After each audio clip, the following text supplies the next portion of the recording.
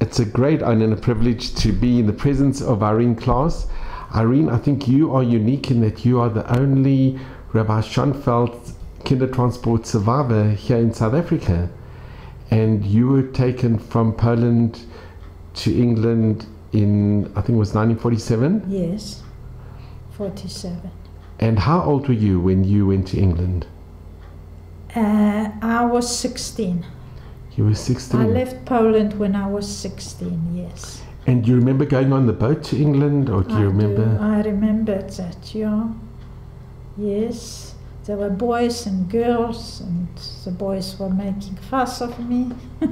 And when you got to England, I'm sure you didn't know English. How did I didn't know English. So I tried to learn English in Poland, but you know you don't learn very much when you're in a foreign country. So only when I was in England I had to learn English. And where did you go when you arrived in England?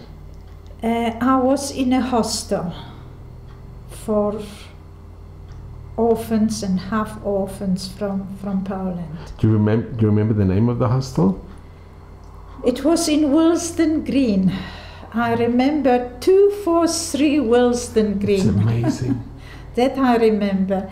And when my husband and I used to travel overseas, when we went to England the first time, before I unpacked even, I said, let's go to Willesden Green and find out if the place is still there. But you know, when you look for things many years later, unfortunately, you don't find it. Yeah.